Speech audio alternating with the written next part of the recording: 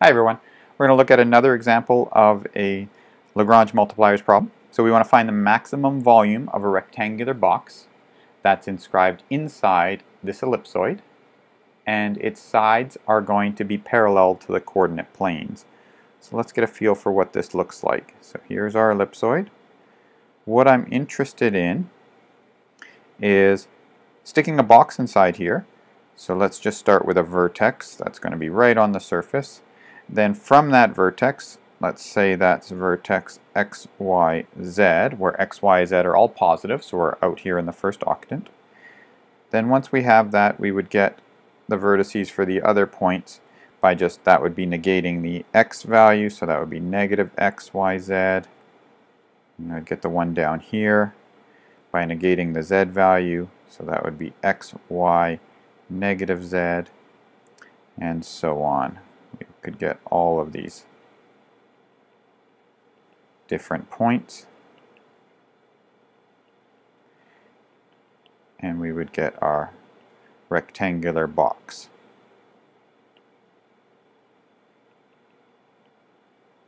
So it looks something like that. The main idea is that once we know one of the vertices by symmetry, we get all of the other ones. So we're going to use that. So to compute the volume, we just recognize that it would have a dimension of 2x in that direction, it would be 2z in this direction, and it would be a width of 2y. So our volume is going to be 2x times 2y times 2z, or in other words, 8xyz. What is our constraint? Well, our point xyz has to live on this ellipsoid. So our constraint is that x squared over 3 squared plus y squared over 4 squared plus z squared over 5 squared is equal to 1. So we can call this our g of x, y, z. So now we're all set up to use Lagrange multipliers. We need to work out the x partial of v, and that's got to equal to lambda g sub x.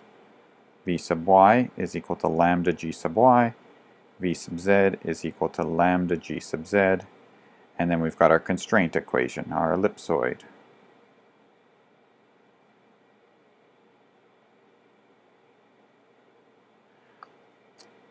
Okay, so let's work out these things. What is v sub x? V sub x would be 8yz. That's got to equal lambda g sub x. So that's got to be 2 lambda x over 3 squared, or 9. This would be 8xz is equal to 2 lambda y over 4 squared, which is 16. And this one is 8xy is equal to 2 lambda z over 25. So there's our three equations. We've got our three unknowns. Now we need to figure out how to solve them. One thing to observe is that we can divide through by 2. So this would be a 4. And because I'm missing, so I look at this first equation, I got a yz on the left-hand side, the next equation has an xz, the next equation has an xy. I'm missing a third variable, so maybe just to make things all nice and symmetric and exploit some patterns here, we can divide by 2 and multiply by x. So I get a 4xyz is equal to lambda x squared over 9. I get an 8xyz, so I'm multiplying this one through by y, and I'm going to divide by 2 as well. So I get a 4xyz is equal to lambda y squared over 16, and the last one I'll multiply through by z, and so I get a 4xyz is equal to lambda z squared over 25. Well, what's nice about this is I see that x squared over 9, y squared over 16, and z squared over 25, by the constraint, those add up to 1. So if I call this equation 1, this equation 2, and this equation 3, then I will sum 1 plus 2 plus 3. And what happens when I sum them all up?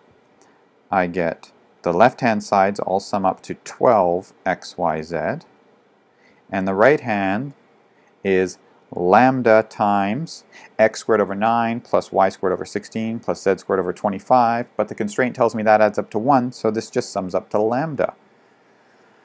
And even more than that, I can divide through by 3, and I get 4xyz is equal to lambda over 3. That's pretty handy because I have a 4xyz in all of these things, and now that tells me I can just replace those with lambda over 3's. So what I get is that my new equation 1 can become lambda over 3 is equal to lambda x squared over 9.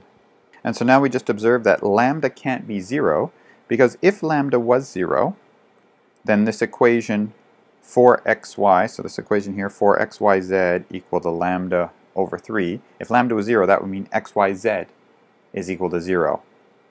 But then I scroll up, and I would have my volume, which is 8 times xyz. Volume would be 0. And I'm trying to find the maximum volume of a box. So lambda equals 0 wouldn't give me the maximum volume. So it'd give me the minimum volume. So that it certainly is a solution. It's not going to give me the maximum volume, and that's what I'm interested in.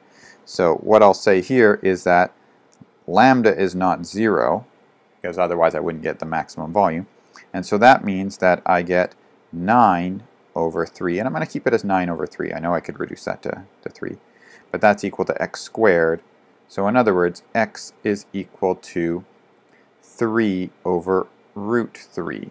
And this was because, since x has to be bigger than 0. Why does x have to be bigger than 0? Well, I'm taking x, y, z to be that vertex of the box in octant 1. And so its x, y, and z values are all positive.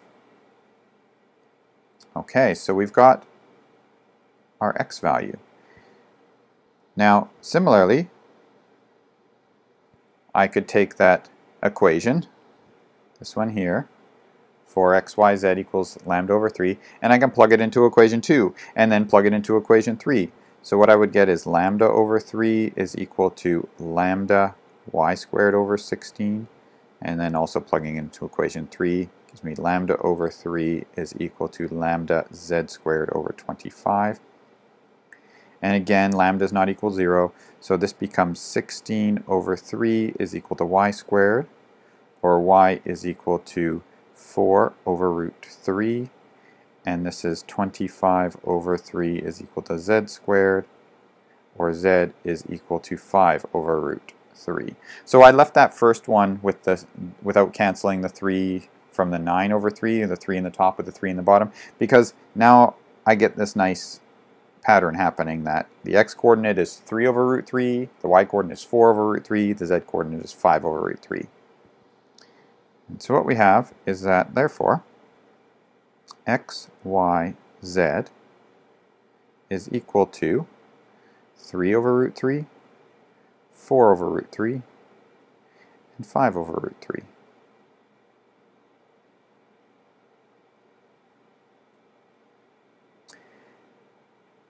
And the volume, so these are the dimensions of the box, and the volume is given by 8 times the product, 3 over root 3 times 4 over root 3 and 5 over root 3. And so that becomes 160 over root 3. So there we found the box that has maximum volume, and the corresponding volume is 160 over root 3. I'll kind of clean up that 3 in the bottom because it didn't look like one. So you may ask, well, how did we know it was a maximum? I didn't say anywhere along the line it was a maximum. Well, the idea is, when I think about the problem, I'm trying to find a box that sits inside this ellipsoid.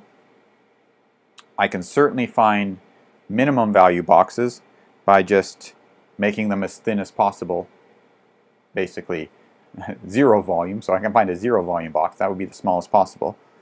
So when I'm looking for the maximum volume box, we said that x, y, and z all have to be strictly bigger than 0. And that gave us only one possible candidate. And therefore that candidate has to give us the maximum volume. Alright, so that's it for this example. Thanks for watching.